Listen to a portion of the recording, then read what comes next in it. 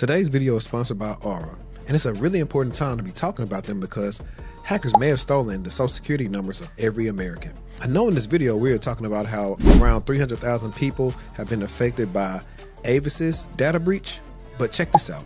Over 2.9 billion records were stolen from the National Public Data, which provides personal information to employers and others doing background checks.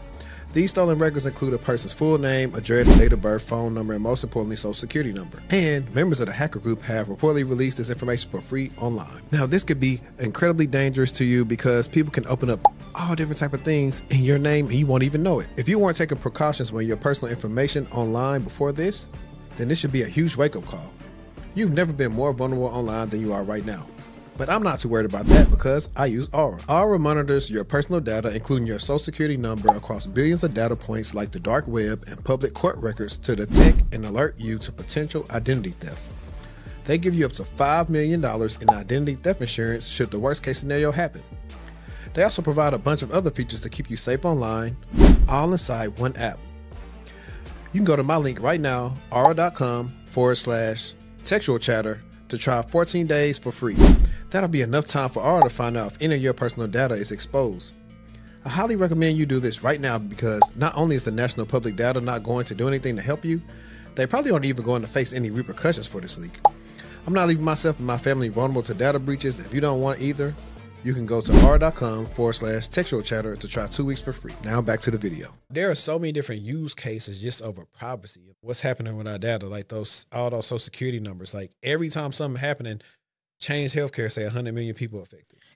Listen, I'm so tired of getting an email about a data breach.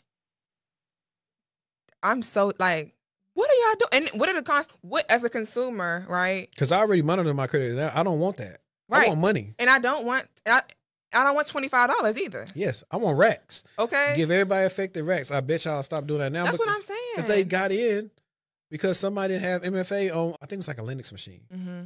And then they start moving through through their environment. But the whole funny thing about that whole freaking incident is they paid the money, then the groups that was working with each other, somebody ran off on with the money, so some people didn't ever get the money. Did they lock it down again? This stuff be better than like reality TV if you actually start following this stuff. Yeah, like I think about it, there's no honor amongst thieves. So why would a thief promise to give you your cut of money? It's crazy. I always tell people think about too our critical infrastructure.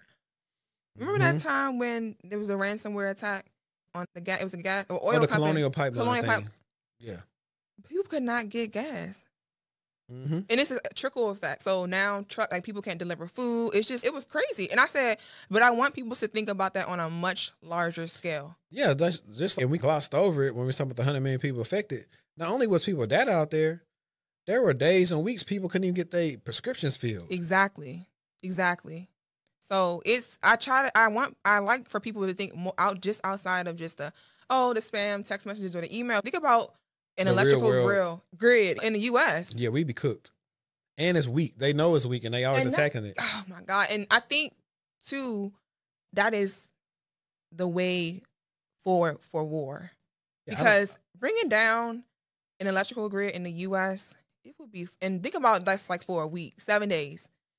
Full on pandemic. People can't hospital. I don't even think it got to be 7 days. I honestly think it could be a minute or two. Remember what happened with the FAA? Remember planes couldn't take off and land. Oh, you're talking about. I'm just saying, just think of different things too. Yeah, you're thinking about what happened with the Microsoft and CrowdStrike. Was it a patch that? It was a patch, and some of the companies didn't have up-to-date systems, and they didn't have good IT teams. It's all the disaster recovery, your change management process, for whatever reason, CrowdStrike was granted a kernel level access that no other platform has, and that happened a lot of different lawsuits. It was crazy. I know, and that's why I tell people this is the field to get in. It's not going anywhere. Right. It's not going anywhere. We still haven't even touched on quantum computing and the encryption that they think how it's gonna break the encryption. I think it's gonna be. It is. The federal, we are actually doing activities that are working to understand what quantum computing is and how we can get in front of it. Because I think everybody's in on that. I know IBM has Watson, and I know Watson beat the best chess player in some whatever. I think so. A while ago. So I'm like, yeah, I don't know, man. I'm low key. I ain't nobody trying to live in the iRobot times. Just that's what I'm about. Me either. I'm not. Because I looked at it too from not out of a cyber perspective. I looked at it a realistic perspective. We covered this last week. I think Destiny and I did, and we're talking about how the robots aren't going to cost that much. It's going to be like 29 G's. That's like buying another car. So I was like, okay, let's do the math. People say, okay, cool. You know what? I don't want to hire people no more. I'm gonna hire the robots. So I can hire them I could pay for them in the beginning, and that's gonna be much cheaper for me. I don't have to pay them no payroll once I pay for them. Same thing. I saw they have a robot that does lashes, robots that do nails. They doing like the bartending. Yeah, they got them robots in McDonald's. Yes.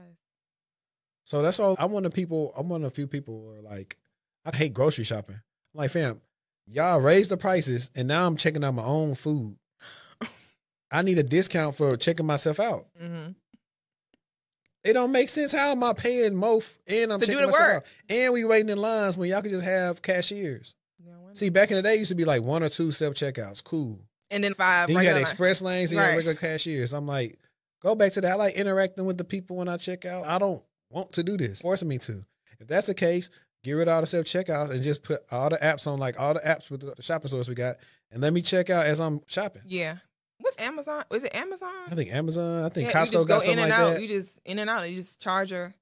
Yeah. I think Costco got something like that. Like, just do that then. This goes back to what I said, like the convenience and innovation, something always suffers. Yes, there's a tug and pull there. What do you get? Like, I know we getting off the rails here, but this probably like such a millennial based like conversation. But like, even the convenience of Netflix is cool. But think about when you was younger, when it was fun to go to the movies, or you went and got a movie from Blockbuster or Hollywood Video. The time you spent with the family, the popcorn and all the good stuff, like that stuff don't really exist no more. Or kids going outside and playing and not being on their iPads all day. Yeah. That's like a catch 50-50 because these people out here crazy. They can't drive. You in the house and your kid done got hit by a car. Yeah. But I also think at a certain age, like kids shouldn't be outside by themselves. Yeah. Also, too, there was a time when a lot of us were playing video games as well, but we definitely went outside. Yeah, we had a good balance. Like my little girl, she likes it now, but like she also likes to go run around and play and stuff. But yeah, it was just different. I mean, we was motivated to. I mean, shoot, these little boys and girls are scared to talk to each other. Yeah. They'll rather send somebody a DM, hey, I saw you at school yesterday. No, but my friend's son had like homecoming, and they had the regular homecoming party, like dance and all, and then they had a separate homecoming for like introverts and like I said, what? They too accommodating. Man, listen, you better get out on that dance floor and make some shake. Some I ain't gonna lie. You be a wildflower, but someone make you move, some start twerking on you. You'll probably get out there eventually. Yeah, so it's very interesting, but it's all in technology, the effects of technology.